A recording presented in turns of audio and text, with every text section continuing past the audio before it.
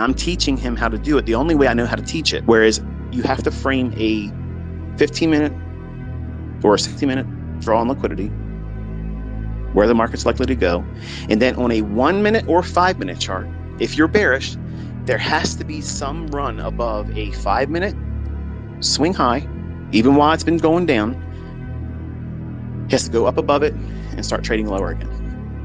And then once it does that, you can drop down into a 30-second chart and take a 30-second fair value gap.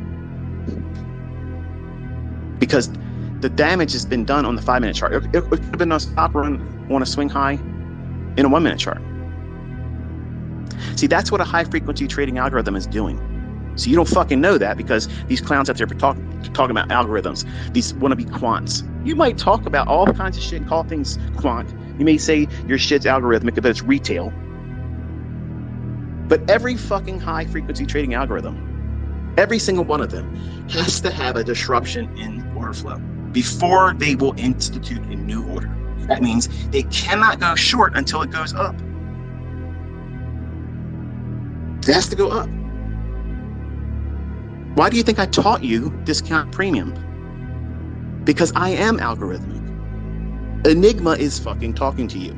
It's not a yin and yang fucking symbol on some bullshit. The market has to go up, purge some measure of liquidity.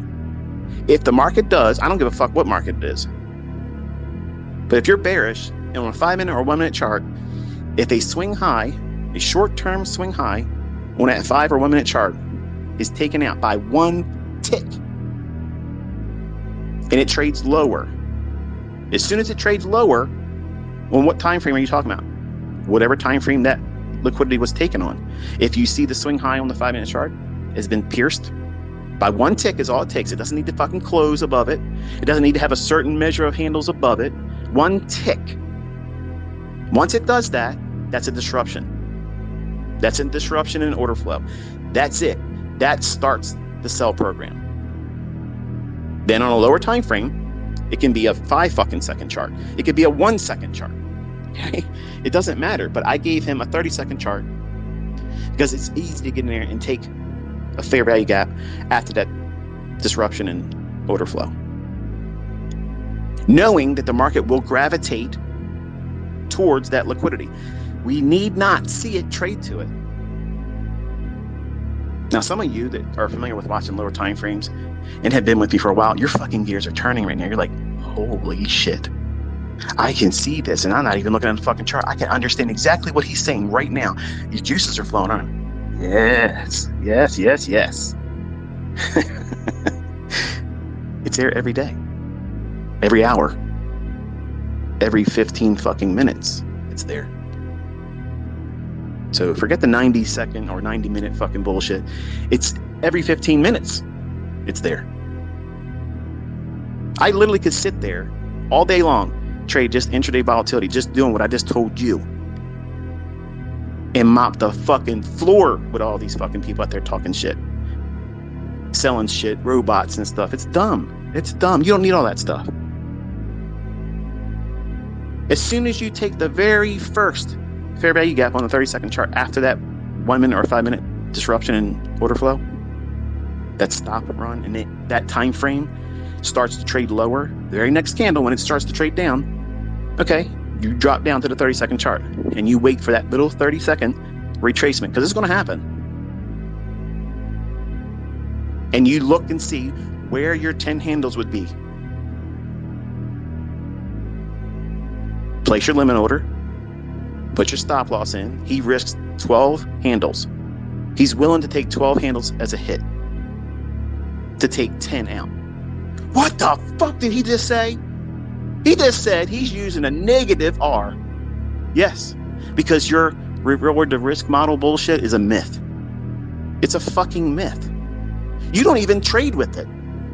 You want to talk about it and sell your courses, and these people write these fucking books, but they're not trading with these fucking things in mind. Every person that's ever come out there and said that shit, give it enough time, they eventually come clean and say, well, you know, it's theoretical that if you did this, you can get 20 to 1. It's theoretical you can get 200 to 1, but they haven't really done it themselves. But hey, Theory sells, right? You don't need to have a fucking 3-to-1, a 2-to-1, or a 1-to-1. If you have a high strike rate, what's a high strike rate? What I just told you. How many times do I tell you something before it happens and it happens? It's real logic. Nobody gets lucky like this, folks. That doesn't happen. Luck doesn't exist here. It's statistical probabilities rooted in real algorithmic price delivery, not retail logic trying to decipher something that has absolutely no basis on harmonic animal patterns. Elliott wave horseshit, supply and demand horseshit. It has nothing to do with it. It has nothing to do with it. This stuff is predetermined. It's running on a script, period. That's all it's doing. It's time-based. And you're complicating it, worrying about dumb shit. Oh, it's dropped down. I can't sell short down here. It's been going down. Why the fuck not? It's going somewhere.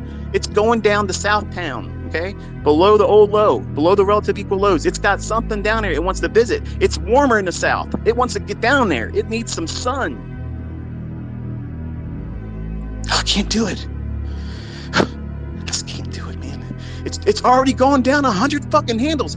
I can't imagine it going down 35, 55 more where it should fucking go where the liquidity's resting below the lows. Why would it want to do that? Yeah, I can see why everybody would think that way, because that's what all the bullshit artists talk about. The books, the people that don't fucking trade, they sell you all that stuff like timeshares.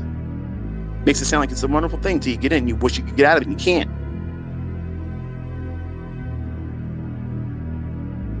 That just hurt somebody's feelings.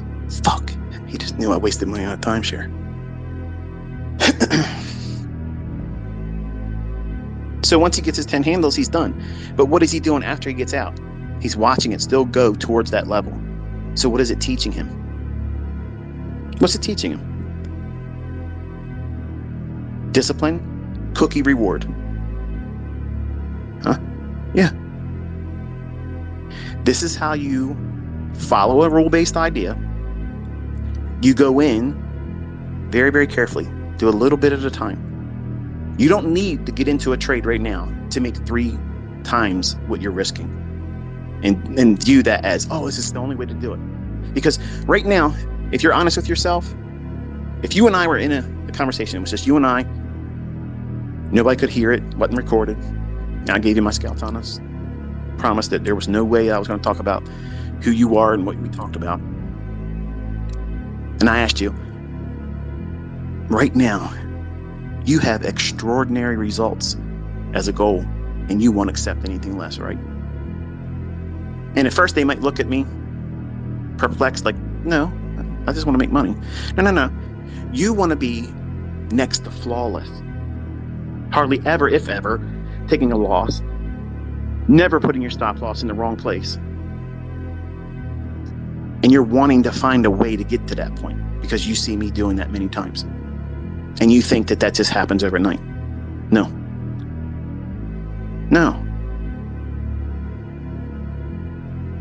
You conquer that bullshit thinking, that toxic way of internalizing your potential or progress in this by going in and taking out incremental movements towards a goal that's larger.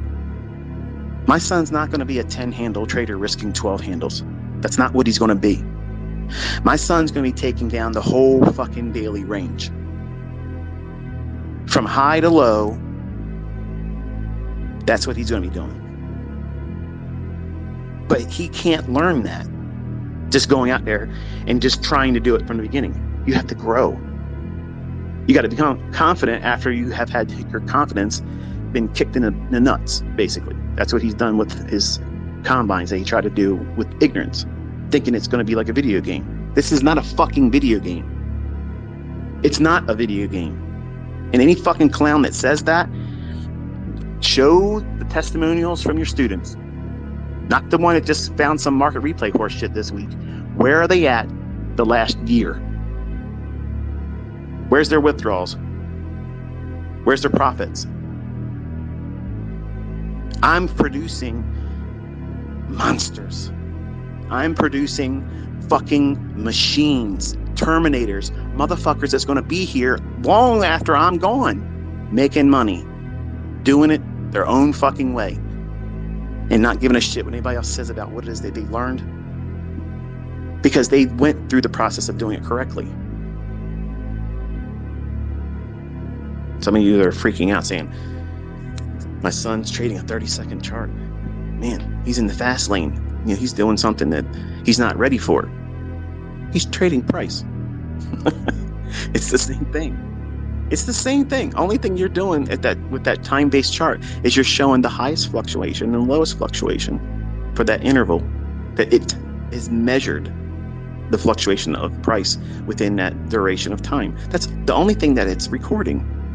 But price has done the same thing on all time frames. It's moved up and down to those same price levels.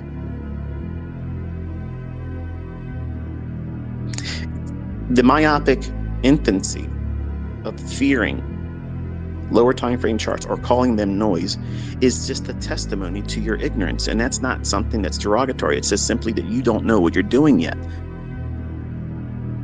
He's learning, but he's doing something that I laid before him that is not even a complete model. And look what he's doing. What did you just say, ICT? You said that's not even a complete model. It's not, because he doesn't require the level, the higher time frame take profit level, the draw on liquidity, to be even reached. What? Yep. If there is this insatiable desire for you to get there faster, I'm hoping that you are encouraged by my son's attempts to do this and his development. He started trading that funded account, and I've since learned that when the screen says Express, that's the one that you can take money out of. That was my confusion. I thought an Express was the part where you try to get funded. That's the combine. So yeah, I don't know very much about it, but he has 3 past combines, and he activated or paid for one of them to go into a funded account. So he only has 1 technically funded and 2 on the sides, where I guess if he doesn't do well, or if he does want to do more, he can activate them later on. But he started trading it last Friday. And I told him, not yesterday, Friday, but the previous week's Friday. And I told him, I said, listen, here's what I want you to do. You can see where the 15-minute, the hourly, the 4-hour, and daily lows and highs are. They're obvious. And right above that, or below it, is liquidity. You need to have an idea of which one you think the market's going to go to. But if you see a stop run, and this is the part where you guys have been asking, then you talk about it as a model. I'm doing it right now. I'm not going to do a fucking YouTube video about it, okay? Because you've already learned this. But because now my son's making real money with it, you all are interested in that. When it's something that you've already been introduced to. It's been taught ad nauseum. And it's simple, isn't it? It's real simple. Everything I've ever taught is simple. But what complicates it is you sitting down and figuring out what you want to do with all that material. I'm not failing you as a mentor by withholding information. You are not doing the work that's required for you to sit in front of these charts and study. And what is it that he's doing? He's looking for, predominantly, I told him if it makes it easier for him to focus on a 15-minute chart or a 60-minute chart, so hourly or 15-minute time frame, he needs to see where the market is likely to draw to. That means if there's 2 relative equal highs and it's bullish for the day, and I lend him that experience. That part I lend to him. So for those that are out there saying, oh, you're doing it, you're doing all this. If I was fucking doing it, the fucking account would be over $12,000 right now. If I was doing it, it'd be over 12 grand. But he needs to do this. He needs to see what's possible in his own hands, and it's encouraging. And he's doing really well. He's not overconfident. He's actually very pleased. He's like, this is really neat, Dad. Like, this is nuts to make this kind of money. Which is, I mean, you and I talking, we're adults. We know what $200 a day is. It's nothing. It's literally nothing. But to an 18-year-old who used to work at a coffee shop and grossed 400 hours a week, but paid twice a month, bi-weekly. That's something significant to him. So I told him 15-minute chart, 60-minute chart, 60-minute chart. I'll tell you what I think the bias is going to be for that day, and that'll teach you to focus. That's exactly what I was doing for my paid mentorship students. Every single day, I would tell them the bias. That's what they paid for. They paid for that mentorship. They paid for the experience that I was lending them. And they watched it happen 97, 98% of the time, literally come to pass. And it's all fucking documented. And anybody can say the shit they want to say, but it's all recorded. All time and date stamped. All before the fact. And there ain't a fucking person, not one clown can say anything about it. And even my own students would have came forward and said, it didn't happen. And it never happened like that. And now you see it because it's for free. I'm doing it in front of all of you. So I'm mentoring him in a limited capacity, but requiring him to do all the work. But he wants to do the actual button pushing. Okay. 30-second chart. What you need to see is on a 1 or 5 minute chart. Before you drop down to that 30-second chart, you have already arrived at what you think the market's likely to do. And this is the part that everybody that's brand new or impatient or just wants to watch a 5-minute fucking trainer video and think that they are going to figure it out. Let's cut through all the bullshit and too much talking ICT. You're boring shit. Fuck you. Get up the road. Go watch Joe Schmo. Okay, Mr. Reset. This is the real stuff. This is the part that you need to figure out. How do you trust that the market will go higher or lower? I can't tell you an everyday solution that you're going to trust, because sometimes I'll go into the marketplace and my bias may shift because the market will do something that I didn't want to see it do. And because I have experience in the navigational skills to work within that, the time that it takes me to change my mind, I don't have time to sit down and explain to you what just took place in the chart that make me change my mind, because I'm looking at a 1 minute chart and sometimes less. But remove all that and think about what I teach you on the market reviews and commentaries on the euro dollar.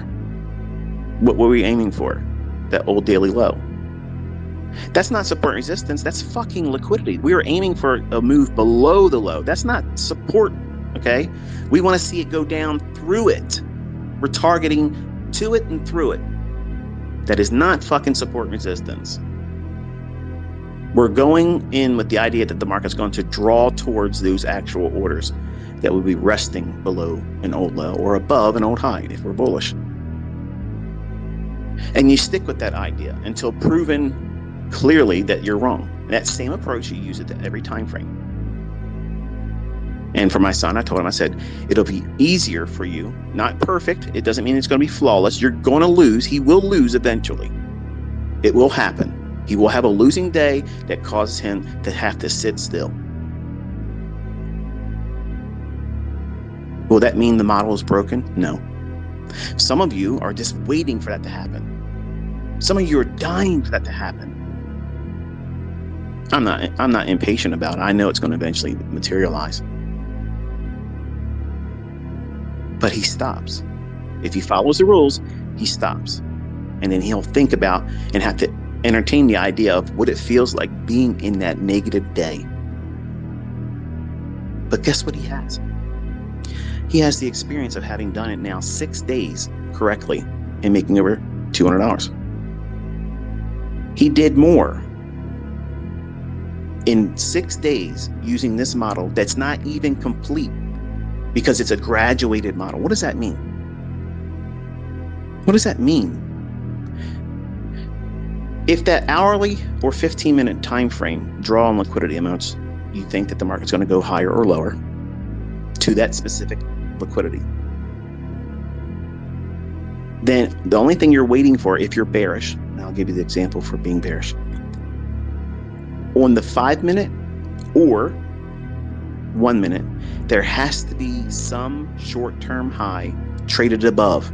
Even in a run while the market's been going down, don't think model 2022. That's not what this is, okay? It's not that. He can take a trade with that model. Within that context of the market reversing, we don't need that. The market can be going down for the entirety of the day. If it hasn't traded to that 15-minute or hourly sell-side liquidity pool, it's not done. His model says aim in that direction. If it's 50 handles to get to that low, doesn't matter. He's not holding for them 50 handles. He's trying to get 10. But why would he do that, ICT? He's supposed to be your son. You know, why would you tell him to do that? Because he's a fucking human being, just like you are. Why aren't you making money with everything I've already taught? Why aren't you out there passing combines? Why aren't you getting fucking taking withdrawals from your Express accounts? Why aren't you doing that? Because other people are doing it. So stop putting fucking stupidity in the conversation. He has to learn, just like I had to learn. Every one of us has to go through that process. Learning how to do this takes time.